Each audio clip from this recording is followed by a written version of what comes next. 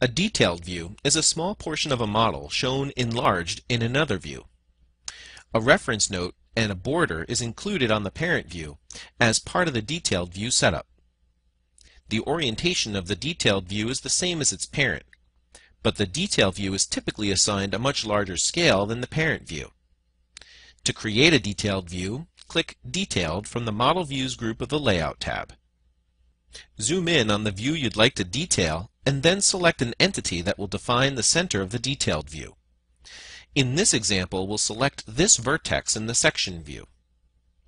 After defining the center of the view, click around that center to create a spline that will define the detailed view. When you get close to the start point, leave a gap and middle-click to complete the detailed circle. Now click to place the detailed view.